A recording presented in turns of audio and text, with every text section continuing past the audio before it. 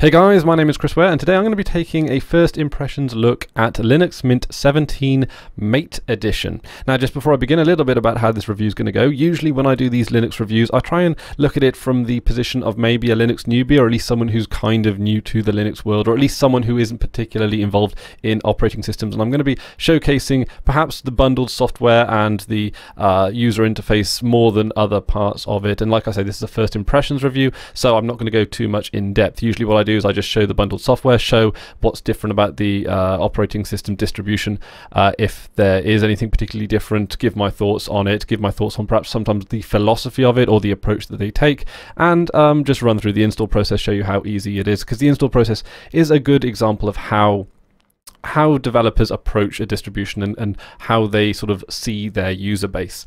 So this particular first impressions review comes at the request of you guys, because when I did the Cinnamon review, you guys wanted to see what the alternative was. Linux Mint is actually quite famous for offering two flagship distributions, one with the Cinnamon desktop, the other with the Mate, and I've often criticized Linux Mint for having these two flagship distributions with two different user interfaces with no real explanation, or at least no obvious explanation as to why one should pick one over the other. One isn't particularly newbie or more newbie friendly than the other. One isn't particularly more developed for a particular type of user than the other. It just seems that there are two versions of Linux Mint, and well, today we're going to see the difference, because I've got to admit I haven't given Mate a fair shout. So the download comes in at 1.28 gigabytes, which is about the same as the Cinnamon edition as well. So it's not a particularly big download, but you're not going to be able to fit it onto a standard CD-R, which is what, say, the lightweight versions of Ubuntu, Lubuntu in particular, I'm thinking of, actually fit onto. But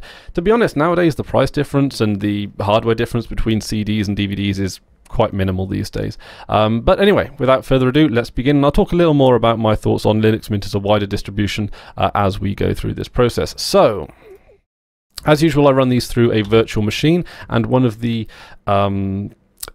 things you should bear in mind when I do run these things through a virtual machine is that, first of all, the hardware acceleration isn't as good, and the read-write is at a different speed, because it's reading and writing from my hard disk rather than from, say, a CD or a USB. So the speed of an operating system as run through a virtual machine is probably not going to be particularly accurate to how it would work on a functioning machine. And also, as well, is that so the hardware acceleration is a lot better on an actual machine. This is using virtual hardware acceleration. So when it comes to things like graphics and visuals, imagine this to be looking very similar to how it would act on a low-end machine, maybe. Okay, so it's booting up, and it's boot up reasonably quickly, but like I say, it's booting directly from my hard disk because I'm not running it off a USB or CD or anything like that. And it looks kind of similar to the Cinnamon edition, but there are a few things that I do notice off the bat. Now, where my sort of face cam is and my sort of Twitter handle is the same old date, network connection, and the audio output. The background is exactly the same, if I remember correctly, as are the desktop icons and the icon theme. And the menu here, it does have a ring of GNOME 2 about it. Now, those of you who are familiar with GNOME 2 will know that GNOME 2 obviously comes before GNOME 3. Now, the big difference that most people will look at, the difference between Mate and Cinnamon, the Mate and Cinnamon editions of Linux Mint, is that Mate, as in the desktop user interface, is based on GNOME 2, or forked from GNOME 2. When GNOME 2 was coming to a close as a development platform, whatever you want to call it, there were a group of people that decided to fork GNOME 2 to continue to develop it because they didn't like where GNOME 3 was going. This Mate, or as in, I think it's called Mate is the proper pronunciation, that is, this is the result of what GNOME 2 would, forked off into. Cinnamon is an answer more further down the line, where people were looking at GNOME 3, they liked some of the things about it, they liked how it was being developed differently and so forth, but they didn't like the fact that it was quite clearly catering to the mobile market, or at least a very they took a very drastic change in their user interface, and a lot of people who were involved with GNOME 3 wanted something a bit more traditional, and I think, or well, not specifically people that were involved with GNOME 3, but people who were involved with Linux Mint, I believe, actually. I think Cinnamon is a Linux Mint machination, and And there were some people with Linux Mint who like conservative, and steady user interfaces. They like the tried and tested method of user interface, and they decided to keep a very regular and conservative looking user interface and put it on top of GNOME 3, or that was how it was originally conceived. And then over time, I believe Cinnamon actually forked separately from GNOME 3, and so that GNOME 3 and Cinnamon, I believe, are two separate user interfaces. Anyway, that's enough of the technical shenanigans of what's going on with the user interfaces. There is a lot going on there, though, and don't worry if I kind of lost you there a little bit. It's not overly important, but I do know that there would be a lot of comments in the comments section if I didn't sort of go over that. Also, again, correct me if I do make any mistakes, because like I said, there's a lot going on there, and it's easy to miss out on some information. By and large, I do tend to like Cinnamon, because from what I've heard, and I'm not a developer myself, is that it's like Cinnamon is based on just a nicer development platform rather than GNOME 2, which is or Mate, which is seeming to be a little bit out of date, and it even looks a little bit outdated. Just little touches that I can see here now. So, looking at the menu here, like I say, it does have a glimmer of GNOME 2 about it. Some of you are going to really enjoy that, I think, particularly some more of you old schoolers. But and the panel looks very similar. It looks like the kind of the panel from older versions of Linux Mint when they used to build it on top of GNOME 2. But it does the same thing, and it's seemingly just as user friendly. You can, you've got the search, which is always useful. I don't like going from mouse to keyboard in the user interface environment. I feel that even though it's a couple of seconds or it's a bit of movement, it seems to sort of wreck the flow. But if you've got tons of programs installed, it is nice just to have a search bar. Also, what I do believe you can do, yes, Alt and F2. You can also just type in your okay, gedit's not installed, but yeah, you can just do Alt F2 and type in your thing. So, and also if you press the Windows key, yes, the menu is also open. So it's very Windows-esque, which is why a lot of people do find Linux Mint suitable for newbies.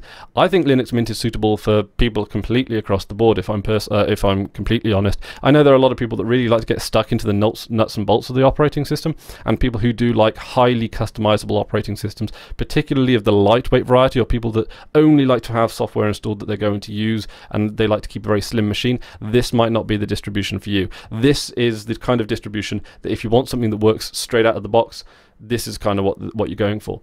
Also, with Linux Mint, is that there are a few things that they do put quite to the top of the list of priorities. The first being stability. Stability is absolutely key here, and that's a really, really good thing, because what the last thing anyone wants to do is fix bugs. It's infuriating on any platform, anywhere, and I like the fact that the Linux Mint developers and the people that put the whole distribution together kind of acknowledge this, and they don't update things. They don't update things particularly very often if they think that it's going to risk the system. They'll only upgrade it if there's a security issue, or if there's something that's low risk. And often it will give you the choice. It'll flag something up and it'll give you advice on whether or not something is going to be particularly risky to update from. So anyway, without further ado, let's actually get the install process on, because like I say, the install process is a very good litmus test on deciding or having a look at the kind of knowledge you're expected to have when approaching a Linux distribution. Now, I suspect they're going to use the exact same installer as the Cinnamon edition. Yep. Because, why develop two installers? Erase disk, Linux Mint, yada yada. Obviously, what most people would do, particularly those of you that are a little bit used to how Linux works and how Linux runs, is you will separate you might use the installation program here to actually divide your hard disk into two separate partitions. One which will be for your documents and your home and your sort of personal data, and another that will be for your system and your programs that you'll run on it. As a UK person, it's always important to make sure that you have the UK keyboard set up. I actually have a few websites that use Google Analytics, and one of the great things about Google Analytics is that it can tell you which country people come from, but also how their keyboards are configured. And the number of people that come from the UK but have the US keyboards configured is remarkably high. Okay, yep. Use a password. I know, it's not a good password, but like I say, this is a throwaway system. Yep.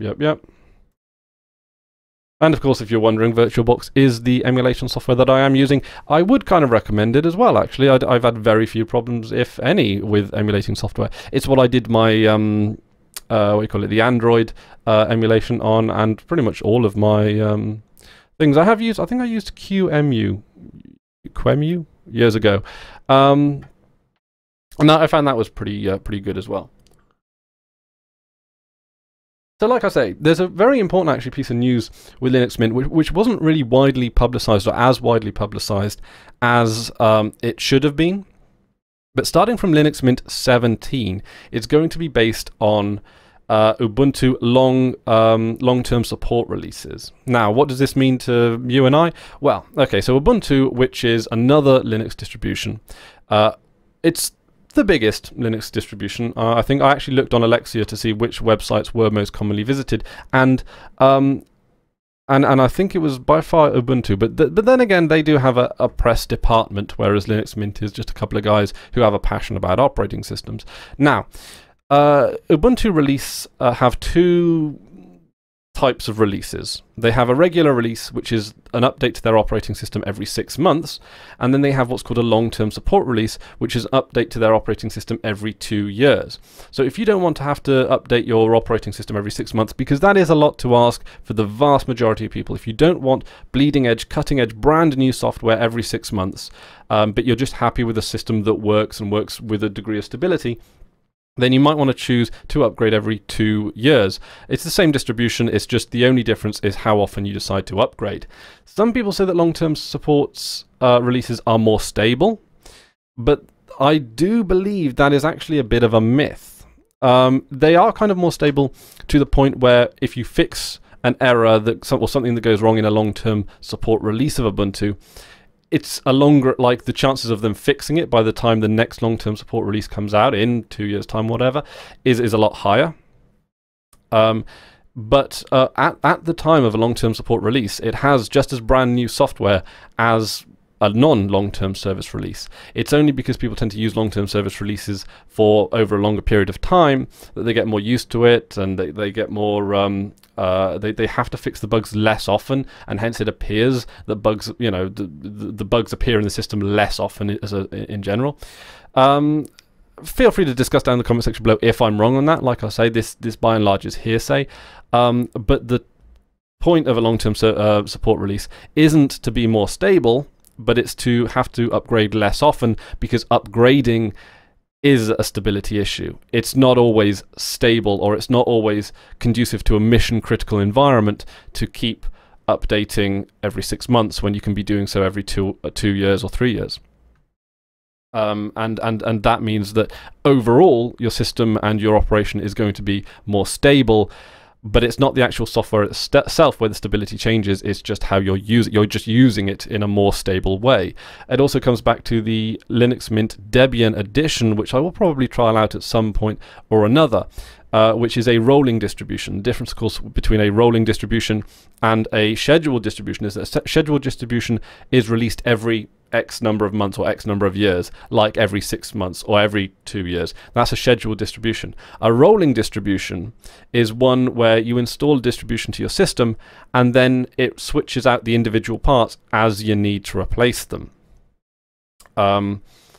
A case in point where if you have a broom, if you are a caretaker and you work in a school or whatever, and you have a push broom to sweep up whatever falls on the floor, the idea of a scheduled release would be to replace your broom every 6 months. The idea behind a rolling distribution is that you would replace the bristles every time that you need to, or you replace the handle every time that it gets broken, or every time it needs a new grip. Rolling distributions replace the parts, whereas scheduled distributions completely throw out the old system for a new one. And I have in the past actually referred to rolling distributions as less stable systems, which is, again, it's a half-truth. If you know what you're doing and you know your repositories and you know how a rolling distribution works and you know how to implement a rolling distribution in an effective way, then it is just as stable as a scheduled release. However, if you are like me and are not up to date on all the repositories, all the dependencies, and all the ins and outs of a particular operating system to the extent where you might need to for a rolling distribution, then you can foolishly upgrade something which you might not want to upgrade, or you might not know the software. Upgrading X might break Y, and so forth. And as a result of that, you might have a less stable system because you don't really know how to use a rolling distribution. There are rolling distributions which are more user-friendly. PC Linux OS, I believe, is a rolling distribution which has been hailed for its stability. So, like I say, when I do in previous videos state that rolling distributions are less stable, they're less stable for less advanced users. If you're an advanced user, if you know what you're doing, then the stability is less of an issue. But I kind of feel the need to actually correct that in this particular video because it is pointed out quite regularly. But it's on my end, it's a lazy use of language rather than it's, you know. Okay, so the video here now is running at about 16 minutes and it's finishing up the installation of the system. Gotta say that's not bad at all, actually. And I also believe that it is installing all the updates and stuff. So yeah. Now, one of the things I do love about Linux Mint is that it does come with all the codecs bundled out of the box. Yeah, like as default. You know, you don't have to select it, you don't have to download it. It comes bundled on a CD, which makes their live CDs particularly useful. I remember when I was at university and when I came home to visit my parents, I would borrow their computer, and they had an old version of Windows XP, which was very poorly maintained. However, with Linux Mint, what I did is I downloaded and burnt a Linux Mint CD, and then I booted off the CD and used their live CD environment to actually surf the internet and do whatever I wanted to do, because it would not only be a performance boost, because Linux Mint at the time, and probably still now, will outperform Windows XP, at least a poorly maintained version of Windows XP, but it also came, because it came with all the bundled codecs and so forth, it meant that I could view YouTube videos and so forth out of the box. I wouldn't have to download and install every time I booted off the live CD. So as a result of how Linux Mint is put together, it gives you a fantastic live CD experience. Also, of course, actually looking at this installed software, another thing that I do like about Linux Mint is that it comes with better bundled software. It comes with Skype, it comes with Google Earth, Picasa, Steam. Picasa, I don't know, is Picasa still even maintained on Linux? It's been a long time since I used it. Skype, unfortunately, and this isn't a fault of Linux Mint, this isn't a fault of anyone in the open source community, really, but Skype is very poorly maintained on Linux across the platform, and that is because, surprise, surprise, the company Skype is owned by Microsoft. And yeah, of course, Microsoft aren't really too keen to actually support a Linux environment. There are numerous ways to get around this. One is to settle for a older version of Skype. If you only want to use it for instant messaging and maybe a bit of voice chat, then the old version might, help you. I mean, it is still technically maintained, but just really, like, once a year there might be an update, and that update might have a few bug fixes. You can also actually install something like VirtualBox and have an Android operating system running as an emulated in VirtualBox, and then you might be able to get Skype working through the Android emulation. That's a bit of a long way around, and I don't know if I'd actually even recommend that, but in theory it's a way around. I have heard of other people finding other ways to emulate the Android operating system and actually use it to install Skype as well. I have no idea whether or not Skype works on Wine. In my experience, Wine has been not great. I applaud the effort, but I've not seen the results that I require out of it, unfortunately. At least not certainly when it comes to stability and things like that. But yeah, unfortunately, Skype is very poorly maintained on Linux. However, there may just be a silver lining to that, is that the whole Microsoft user experience, everything from Office to Skype, is moving to the cloud, and there is as of this very moment in time, a cloud version of Skype, an online version of Skype, providing you have like an Outlook account and your Outlook account is linked to your Skype account. In theory, you can actually use Skype through your browser. Now, I think it requires a browser extension, and I don't know if that browser extension actually works on the Linux version of Chrome, but when I looked up the extension, it does say available for Firefox, Google Chrome, and Internet Explorer. It doesn't say what operating systems it is on, but you never know. You might get lucky and you might actually be able to get the latest version of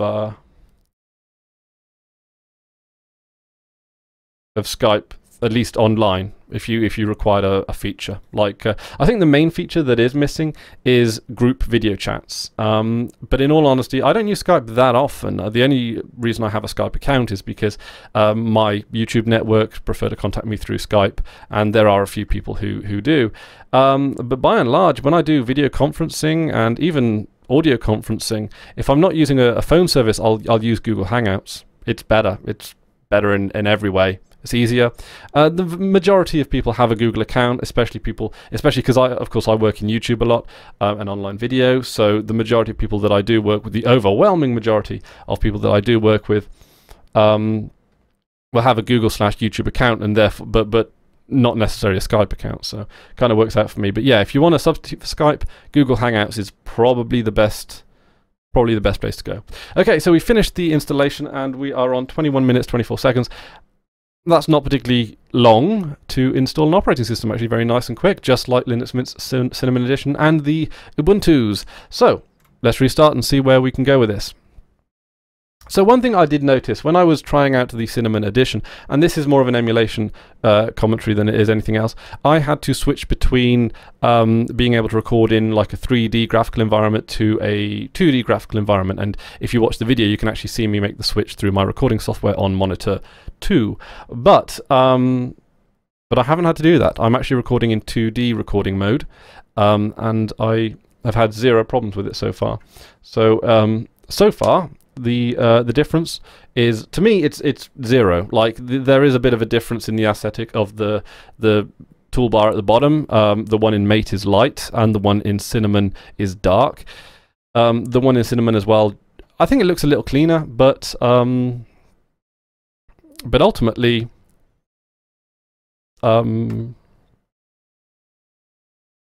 like they're the same. Okay, so this is installing directly into the operating system now.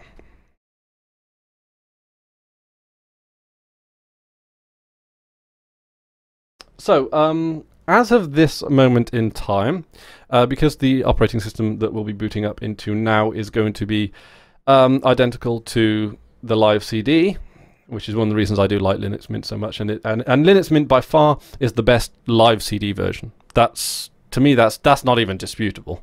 Maybe it might be to some of you guys in the comment section below. Everything is, but I've got to admit, by far the best live CD, Mate or Cinnamon or whatever.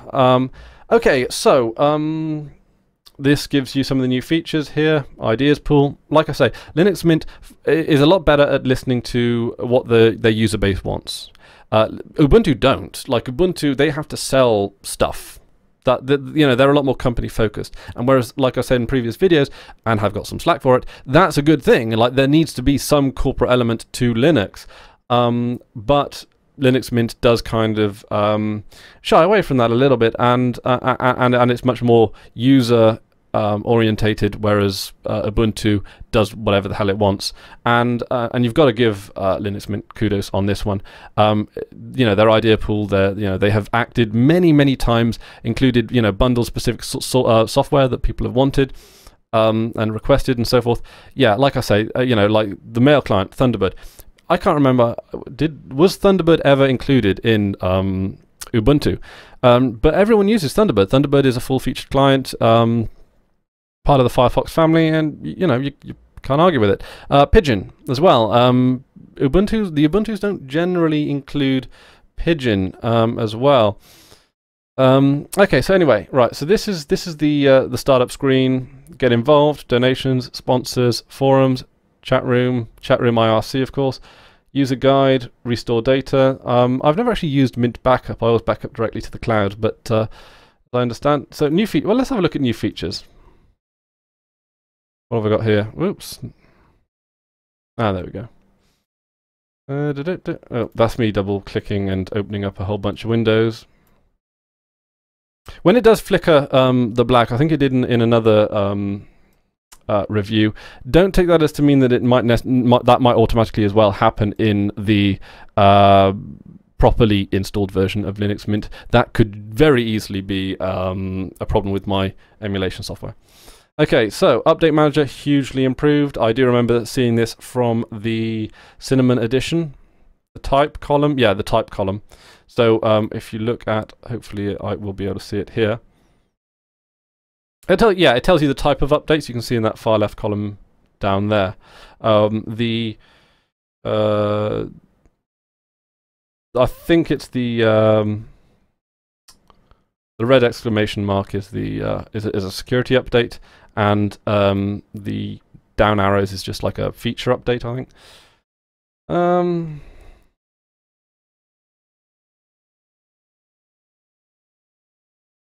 Of course, these are all worth reviewing over for yourself. The driver manager, now available to install drivers without a connection to the internet. Now that's something. That's really something.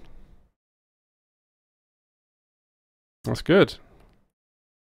Login screen, multi-monitor support has improved. Because more and more people I know are using multiple monitors, and it's really, really, really useful, especially if you're doing screencasts, where I've got all my recording and production software on screen 1, and then I've got all my, and I've got actually what I'm doing on screen 2, which I think is very, very useful.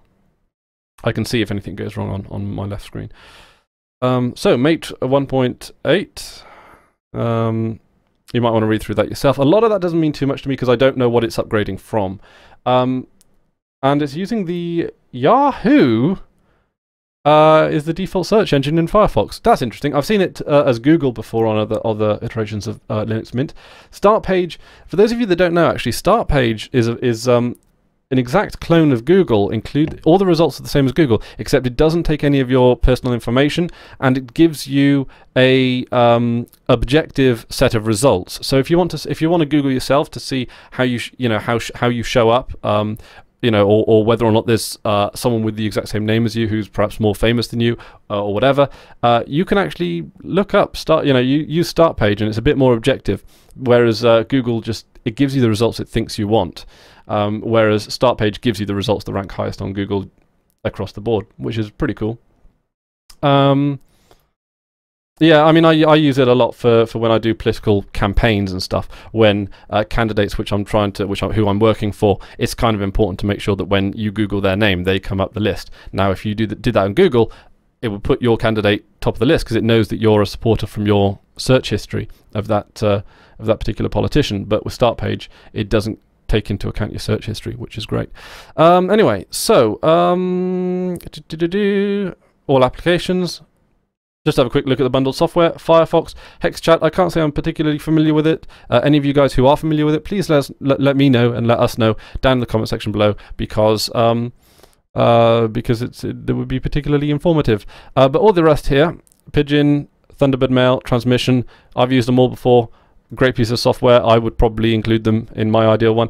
LibreOffice, which is for all intents and purposes OpenOffice, just with a slightly different philosophy. And LibreOffice is the most popular and widely used Office package and Office suite in Linux nowadays, which it did take over from OpenOffice. I think you can still get OpenOffice if you particularly wanted to install that, but I could be wrong. Banshee, music. Zero.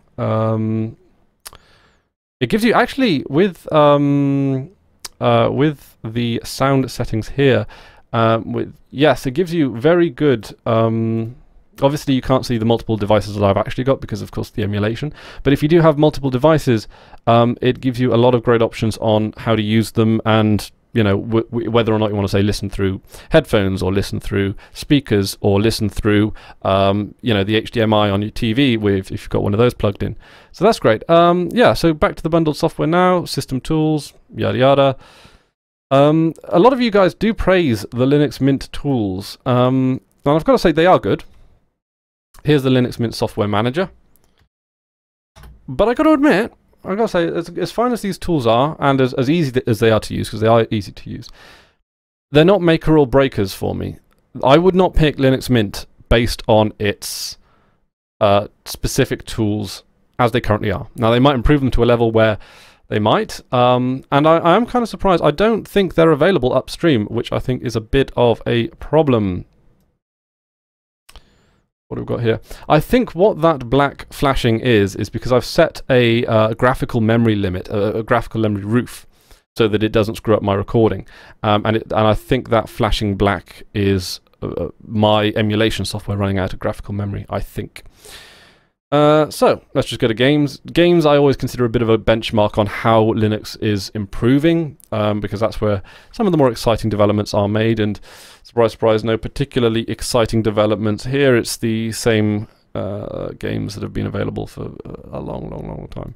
However, I do believe you can get Steam, the Steam launcher, straight out of the box. That's good. That's good. And also, can we get Skype? Skype comes bundled. It did say in the install package. Yep, you got the Skype. You've even got a Pigeon add-on for Skype there as well. And then I'm going to assume Picasa. Yeah, Picasa is Google Earth. Yep, Google Earth package is there. And these extra repositories, the Google Earths, the Skype, you need to add in extra PPAs to do that on Ubuntu. So it's an extra step in the process. And again, for someone who's reasonably comfortable with Ubuntu-based distributions, that's not a big deal. And again, not a maker or a breaker. And there are, I do notice there are a lot of things like this with Mint. There are a lot of things where they've tightened up the user interface. They've tightened up the included software. They've made improvements here. And to me, Linux Mint is like Ubuntu with a million of these minor improvements. None of these individual improvements on their own, the Mint upgrade, the Mint backup, the improved welcome screen, the default bundle software, none of these on their own would make me switch from Ubuntu to Mint. But them combined, the entire philosophy, the clear demonstration that they listen to the people that use their software a lot more than Ubuntu do, the overall amalgamation of reasons why Linux Mint is better than Ubuntu does make me want to, does make me switch to Mint. But any of these reasons individually probably wouldn't. But then again, I like how the Linux Mint developers approach an operating system and approach their user base. They do so with a lot more respect, a lot more intelligence and common sense, and with a lot more of a community feel towards it. Whereas overall with Linux, I do feel that there is that it's not always as welcoming to, say, proprietary software as it could be. I like the fact that Linux Mint focuses on the choice element, whereas there is plenty of open source applications and pieces of software that you can use, but it also does include your Google Earth, your Skypes, and your Picasas and things like that. So it also, gives you the option, and I like that option in the Linux community, is that, yeah, some software works fantastically and amazingly under the open source development process. Sometimes you do need developers to protect their intellectual property. Sometimes they need to make a living off of it. And sometimes you just need to give them that right. Maybe because it might make Linux a more attractive platform to develop for, and thus we might end up with some, even better software. And like I say, just as long as the choice is there, just as long as you have the option to use one type of software or another, depending on your personal preference, whatever those reasons might be, I think is ultimately a good thing and a good way of looking at it. And I think that viewpoint is by and large shared by Linux Mint and the people who use it as well. So anyway, that's just a few thoughts of mine, a few thoughts on the distribution. Overall, the difference between Mate and Cinnamon, for all intents and purposes, guys, there's a cigarette's paper's width between them. It's all under the hood. I would go out on a limb and say that the Mate might run a little smoother on older hardware. It does look a little dated, but not to the point where it would ever steer me away. The panel looks a bit different, but again offers the exact same functionality. The bundle default software is the same. The Linux Mint tools are the same. And again, I am still a little bit confused as to why there are these two flagship distributions when they could really have one, like say the Cinnamon one is their main distribution, and I certainly don't have a problem with them giving you a choice, but to have every time they release an update to Linux Mint, they do throw these two versions of the distribution at you at once without really telling you the difference, other than the fact that one's got a different user interface. They don't tell you, whether or not newbies might find this one easier to use over this one, or one might be for more advanced users, one might be for faster computers, and one might be for slower computers. One might, the difference between Mate and Cinnamon editions is really practically non-existent outside of Mate and Cinnamon, the difference. And even Mate and Cinnamon as user interfaces, not that much difference between them. You could even switch out Mate for a LXDE with a Mint spin on it, and again it would basically be the exact same distribution. There's very little in it, very little difference between them. But that being said, they're both really good. As I've outlined many times. Okay, so just to wrap up, the final important piece of news when it comes to Linux Mint, which I talked a little bit about earlier, is that from Linux Mint 17 onwards, it's going to be replaced. It's going to be based on long-term support releases of Ubuntu. That means that the upgrade process should be a lot easier, should be a lot more stable, and as a whole, it should actually be a lot more stable as well, because the developers are developing on a system that they're more used to developing on. Whereas they're switching their base every 2 years, I'd imagine, rather than having to do so every 6 months. So we probably will see a degree of stability increase. That being said, though, Linux Mint is by and large pretty stable as it is. I've never had a show-stopping problem with Linux Mint. I know a few of you guys in the comments have mentioned that some Ubuntu distributions have worked where other Linux Mint ones haven't, but the reason I initially switched to Linux Mint was because earlier versions of Linux Mint supported widescreen monitors, whereas Ubuntu didn't out of the box, and you did have to mess around with the x.org file, which no one likes to do. I don't like doing that. It scares the hell out of me. So that's what made me switch to Mint at the beginning, and I'm glad I did, and I've always had a place for it in my heart ever since then.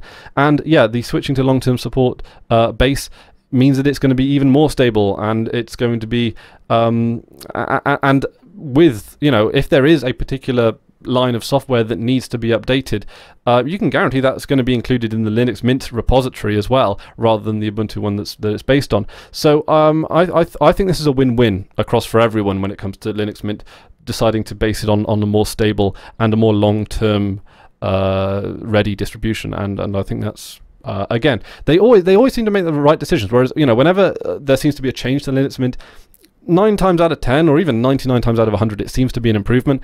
With Ubuntu, whenever they make a big change, it almost certainly is going to be something that we're going to have to find a way around, find a fix for. Ubuntu is kind of, it wants to do its own thing. And it's again, Ubuntu, fine distribution. I'm certainly not knocking it, but it certainly doesn't listen to its user base as much as the Linux Mint team do.